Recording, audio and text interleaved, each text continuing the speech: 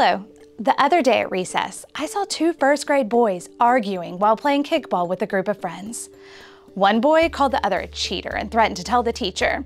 The other boy yelled back that he's not a cheater, that he never wants to play with the other boy again. He stomped away from the kickball field with his head down, and the game continued without him. Have you ever experienced a conflict like that? Building friendships is a process, and there are often a few bumps along the way. In the story I told you, the boy who was called a cheater chose to end this conflict by walking away. But the conflict wasn't really resolved. Conflicts are a natural part of life, so it is important to know how to manage them. Here are a few steps to managing conflicts in a positive way. First, stop. Don't let things get out of control. Take a step back and try to calm down, since anger makes conflicts more difficult to resolve. Then, say what the conflict is about.